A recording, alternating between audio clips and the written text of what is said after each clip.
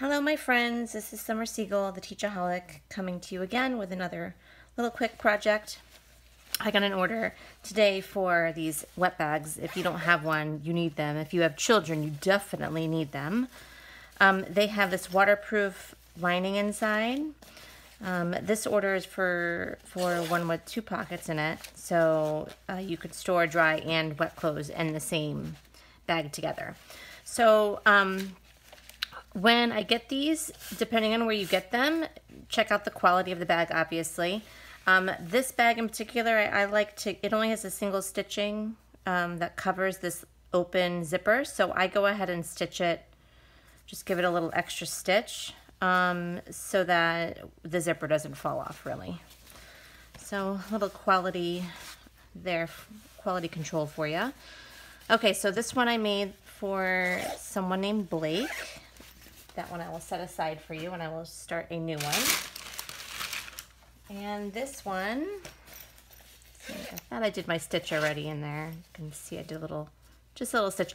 I use the upholstery thread because it's really super thick and it's really good for anything that is high durability or usage. So since we have this lining inside that's waterproof, I like to put in this parchment paper because otherwise, when you put your heat press on, it will melt the inside of it together. So this is double wet, and the other one just has one side of it lining, I guess because this side's already got the lining on it, that this part doesn't on the inside, so I guess it just has a double purpose. So I put it in both bags, inside both. See if I can get it all the way in there and nice and get it so that it covers it. You want to make sure that it fits in there all the way, because even if you get to the outside, if your heat press touches here, then it will fuse the linings together and you'll be one very, very sad crafter. Okay, so I got that bag is ready. I do have my parchment paper to cover. I have my heat press set to 320 because we are using glitter HTV. Now, I do like to use my center. Let me press it and warm it up because you do want to have a warm surface when you're working.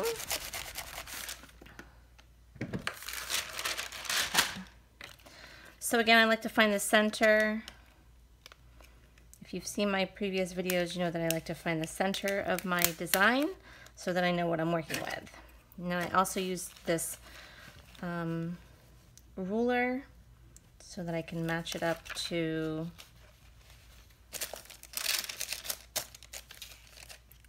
I'll do 6 inches in the middle. So I'm going to make sure that it's all lined up.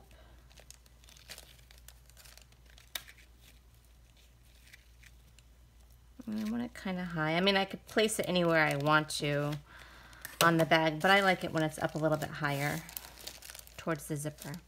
Okay, so there you have it. And if you want to check the levelness between the top and bottom, that looks good too.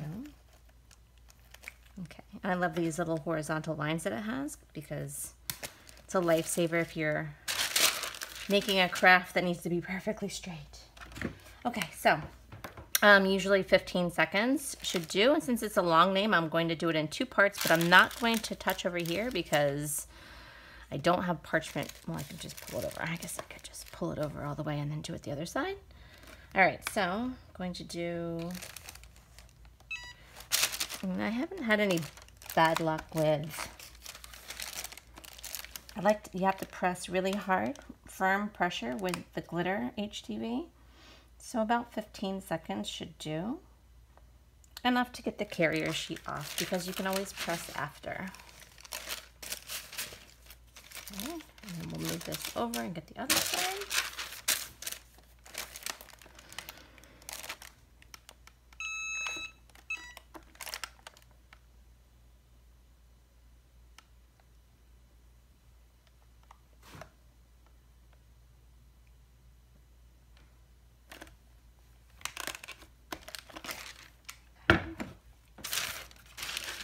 And we will peel off. See how it's not all the way on? We're gonna go press it one more time when we take the carrier sheet off. Set that aside. Pull it off a little bit. We don't want to burn the inside, that's for sure. Okay, let's give it one good press. Lots of pressure.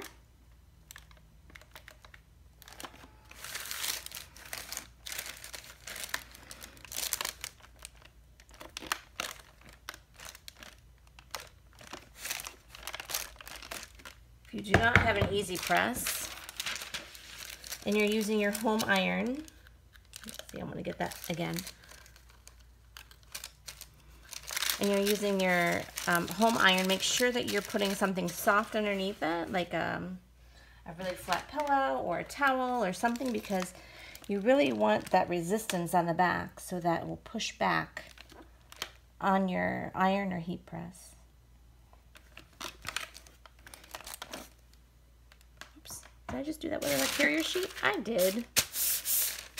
Girl. Good thing I didn't have a tragic accident.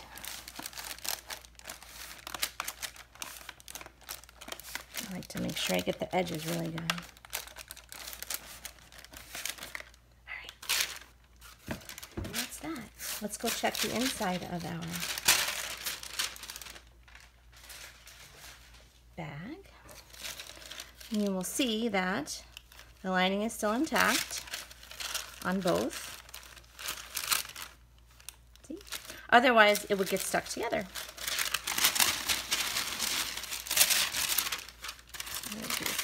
Take this out of both.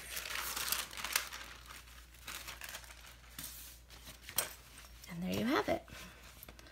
Nice little fun wet bag. Beautiful little gold glitter. Very girly girly.